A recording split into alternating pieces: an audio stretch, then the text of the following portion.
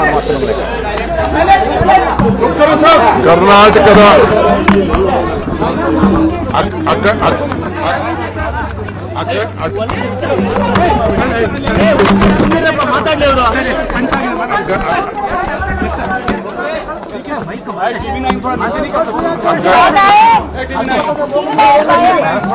ಎಲ್ಲರಿಗೂ ನಮಸ್ಕಾರ. ಎಲ್ಲರಿಗೂ ಹೆಸರು ಬಾವುಟಗಳನ್ನ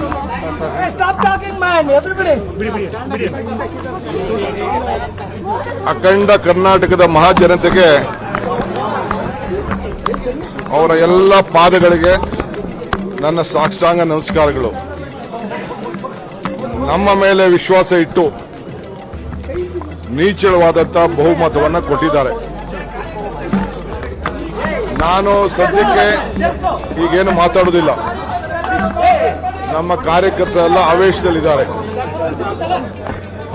ನಾನು ನನ್ನ ಎಲೆಕ್ಷನ್ ಸರ್ಟಿಫಿಕೇಟ್ನ ನಮ್ಮ ಏಜೆಂಟ್ ಕೈಲಿ ಈಸ್ಕೊಂಡು ಬಾ ಅಂತ ಕಳಿಸಿದ್ದೆ.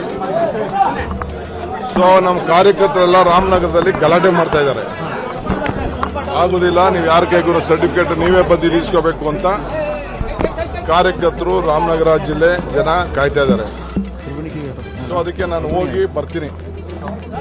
ಬಂದು ನನ್ನ ದೇವಸ್ಥಾನ ಕಾಂಗ್ರೆಸ್ ಕಚೇರಿ, ನನ್ನ ದೇವಸ್ಥಾನ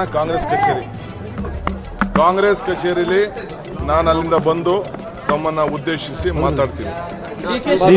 DK Shivakumar മാധ്യമങ്ങളെ കാണുകയായിരുന്നു. അദ്ദേഹം പറഞ്ഞ 2-3 കാര്യങ്ങൾ. ഒന്ന്, I credit my English and all my leaders. They have worked hard. People have exposed faith in us. The leaders have supported us. It is a collective leadership and we have jointly worked. I have said in the beginning, joining together is the beginning. On the day I took the oath, thinking together is the progress, working together is the success. That is what I said on the day. I assured Srimati Sonia Gandhi, Rahul Gandhi and Priyanka Gandhi that, and Mr. Mallikarjun Kharge, that I will deliver Karnataka to their fold. I can't forget Srimati Sonia Gandhi coming to meet me in jail when all these BJP people put me under jail. So I rather choose to be in jail than having an office. That is the confidence what Gandhi family and the Congress party in the entire country restored on me. I thank all my leaders in the state, including Mr. Siddaramaiah, all the MLAs, all the party officers and the workers from the block to the booth level who took up the responsibility. It is not one effort, including my ACC office bearers, my general secretaries, in-charge general secretaries. They work like a block office bearers and all of them are responsible. I have a lot of things to tell. I will come later. I will meet you in my Bharat Jodo Bhavan and I will meet you and discuss with you. Your supporters have come in large numbers. They are all saying what will you tell your supporters? It is, I don't want to tell anything.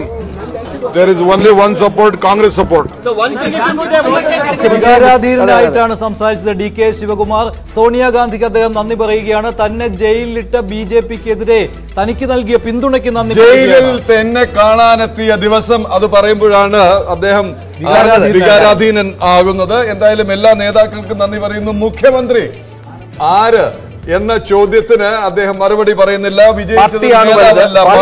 ശിവകുമാറിന്റെ ആനന്ദ കണ്ണീരായിരുന്നു അത്, അല്ലേ? DK Shivakumar പക്ഷേ മുഖ്യമന്ത്രി സ്ഥാനത്തെ കുറിച്ച് ചോദിച്ചപ്പോൾ അദ്ദേഹം ഒന്നും പറയാനില്ല. വിജയിച്ചത് പാർട്ടിയാണ് എന്ന് പറയുന്നത്. അതോടൊപ്പം തന്നെ മഞ്ജുഷ, മറ്റൊന്ന്, മല്ലികാർജുനൻ ഖാർഗെക്ക് ഞാനൊരു വാക്ക് നൽകിയിരുന്നു. I will deliver Karnataka to Congress എന്നുള്ളത്. ആ വാക്ക് പാലിക്കാൻ സാധിച്ചു എന്നുള്ളതാണ്. DK ശിവകുമാർ ആണ് കോൺഗ്രസിന്റെ വിജയശില്പി എന്ന രീതിയിൽ, ഇല്ലേ? കണക്കുകൾ വരുന്നു. അല്പം മുമ്പ് പ്രാർത്ഥിക്കുന്നതിനിടയിൽ DK ശിവകുമാർ വിങ്ങിപ്പൊട്ടുന്ന ദൃശ്യങ്ങളും നമുക്ക് ലഭിച്ചിരുന്നു. അതും നമുക്ക് കാണാം. ഇതാണ് ആ ദൃശ്യങ്ങൾ. പ്രാർത്ഥിക്കുന്നതിനിടയിൽ പൊട്ടിക്കരയുകയാണ് DK. മാധ്യമങ്ങൾക്ക് മുന്നിലും അദ്ദേഹം വികാരാധീനായി സോണിയാഗാന്ധിക്ക് നന്ദി പറഞ്ഞു, തന്നെ പിന്തുണച്ച പാർട്ടിക്ക് നന്ദി പറഞ്ഞു, മല്ലികാർജുൻ ഖാർഗെക്ക് നന്ദി പറഞ്ഞു. അത് കൃത്യമായി തന്നെ ED കേസിലടക്കം ജയിലിൽ കിടന്ന സമയത്ത് സോണിയാഗാന്ധി തന്നെ ജയിലിൽ വന്ന് കണ്ട് നൽകിയ പിന്തുണയാണ് തനിക്ക് പിന്നീടുള്ള ആത്മവിശ്വാസത്തിന് കാരണമെന്ന് പറഞ്ഞു. 128, 69, 21 കോൺഗ്രസ് 128 സീറ്റുകളിലാണ് ലീഡ് ചെയ്യുന്നത്. 48 സീറ്റുകളാണ് കഴിഞ്ഞ തവണത്തേക്കാൾ കൂടുതൽ. BJP 69, 35 സീറ്റുകളാണ് നഷ്ടമായത്. ഏതായാലും ഈ കർണാടക ആകെ നീലമയമാണ് ഇപ്പോൾ. പ്രഭാതിന്റെ മറുപടി പൂർത്തിയാക്കാം തൽക്കാലം. അത് കഴിഞ്ഞൊരു ചോദ്യം കൂടി അദ്ദേഹത്തിനോടുണ്ട്. കഴിഞ്ഞ കാലങ്ങളിൽ നമ്മുടെ കർണാടക രാഷ്ട്രീയത്തിൽ ഒരു ദിശാബോധം ഈ കർഷകരുടെ സംഘടനകൾക്കും ബാക്കിയുള്ളവർക്കും വളരെയധികം വൈകാരികമായ ചിന്താഗതി ഉണ്ടായിരുന്നു. അതിൽ നിന്ന് ഈ തിരഞ്ഞെടുപ്പിലേക്ക് വന്നപ്പോൾ ആര് എന്ന് അവർ ചിന്തിക്കാൻ തുടങ്ങി. കൃത്യമായി പറഞ്ഞു കഴിഞ്ഞാൽ ഇപ്പോഴും ഓൾഡ് മൈസൂർ മേഖലയിൽ ഞങ്ങൾക്കുള്ള സ്വാധീനം ഇപ്പോൾ തന്നെ ഞങ്ങളുടെ സ്വാധീനമായി നിലനിൽക്കുന്നു. മറ്റു മേഖലകളിൽ ആ സ്വാധീനം നമുക്ക് അത്ര കണ്ട് നിർത്തുവാൻ കഴിഞ്ഞിട്ടില്ല. കാരണം അവിടെയെല്ലാം കോൺഗ്രസും JDSുമായുള്ള ഒരു സ്ട്രെയിറ്റ് ആയിട്ടുള്ള ഫൈറ്റായിരുന്നു. ആ ഫൈറ്റിൽ അവിടുത്തെ മൈനോറിറ്റീസ് എന്ത് ചിന്തിച്ചു എന്നുള്ളതാണ് ഇപ്പോൾ നമ്മുടെ പാർട്ടി ചിന്തിക്കേണ്ടത്. മൈനോറിറ്റീസ് കഴിഞ്ഞ കാലങ്ങളിൽ ദേവഗൗഡയ്ക്ക് വളരെയധികം സപ്പോർട്ട് ചെയ്തിരുന്ന ഒരു മണ്ഡലത്തിൽ, ആ മണ്ഡലത്തിൽ നിന്ന് മൈനോറിറ്റിയുടെ ഷിഫ്റ്റിംഗ് ഉണ്ടായോ എന്നുള്ളൊരു ഒരു ചോദ്യം നമ്മുടെ മുന്നിലുണ്ട്. ഈ കഴിഞ്ഞ കാലങ്ങളിലെല്ലാം നമ്മുടെ പാർട്ടി ആ ഒരു വികാരം എത്ര കണ്ട് നമ്മൾ ഉൾക്കൊള്ളുവാൻ കഴിഞ്ഞു എന്ന് നമ്മളെ പാർട്ടി അത് ചിന്തിക്കേണ്ടതാണ്. ശ്രീ പ്രഭാത്, ഒരു കാര്യം കൂടി. താങ്കൾ ഈ കോൺഗ്രസും ജനതാദളും തമ്മിലുള്ള നേരിട്ടുള്ള മത്സരം പറഞ്ഞു.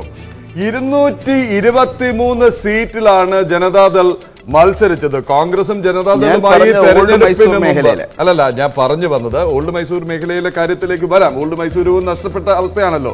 ഞാൻ പറഞ്ഞു വന്നത് 223 സീറ്റിൽ ആണ് ജനതാദൾ മത്സരിച്ചത് കർണാടകയിൽ. വളരെ വ്യക്തമാണ്. ഓൾഡ് മൈസൂരു കഴിഞ്ഞാൽ 1-2 സ്ഥലങ്ങളിൽ, ഹൈദരാബാദ്, കർണാടകയിൽ 1-2 സീറ്റുകൾ, അങ്ങനെ സംസ്ഥാനം ഒട്ടാകെ പടർന്ന് പന്തലിച്ച് കിടക്കുന്ന ഒരു പാർട്ടിയോ സംഘടനാ ശക്തിയോ ഇല്ല ജനതാദൾ എസിന്. എന്തുകൊണ്ട്